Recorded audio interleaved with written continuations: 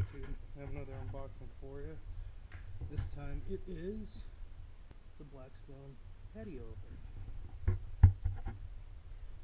can see here this is the newest version that they have out currently. End up getting it for about $237 at Lowe's with military discount and everything. And spend $100 off online and get $20 back.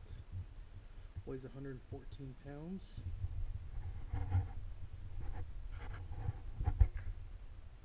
Alright, well, let me go ahead and pop the top open. Alright, I'm going to go ahead and take off this edge banding here and with the tape. See what we got going on in here.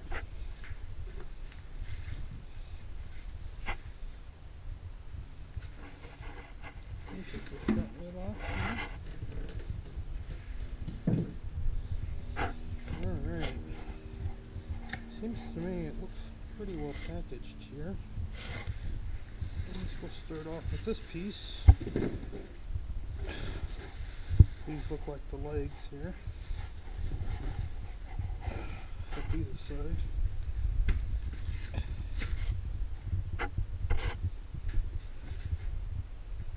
Some more of this crap off top.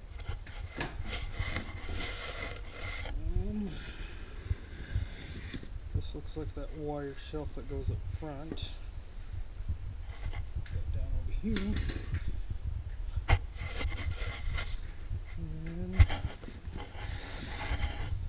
more of this styrofoam.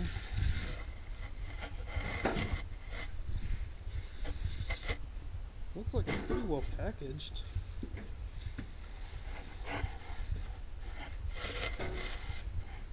I'm guessing these might be the stones. Let me go ahead and cut this tape off and open it up. Alright, I was wrong. In here it was Blackstone owner's manual. And then we got one side table. It looks like the bottom shelf. Take a look. See what else there is to pull out. Alright, I think it's just pulling this top off now. Let me go ahead and pull that out of the box and set it on there. Alright, I got this bad boy pulled out of the box. It's extremely heavy.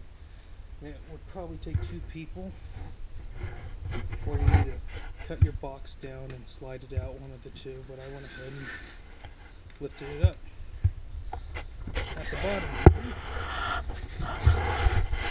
looks like these might be some handles. Set these down over here.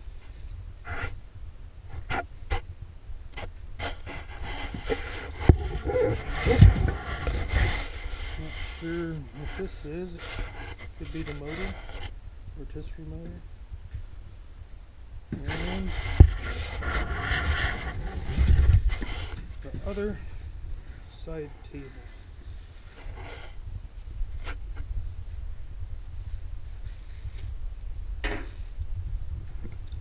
Alright, I think that was all that's in the box. Let me go ahead and prop this up somehow so it's eye level and we can start taking the wrapping off this. Alright, this box I thought it was a rotisserie motor or something, but this is all your nuts and bolts and looks like igniter. And it looks like the power cord for the rotisserie.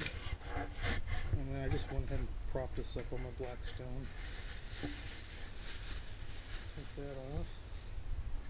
Went ahead and pre-cut this with one hand. Alright. And inside looks like it's wedged. I believe this is the motor here. Apologize, I'm trying to do all this with one hand.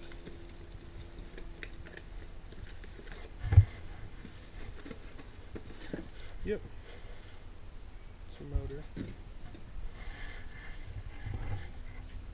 Alright, and looks like the stones are wedged in here. Let me go ahead and pop this top and see if I got cracked stones or not. Alright, I went ahead and just popped this top off.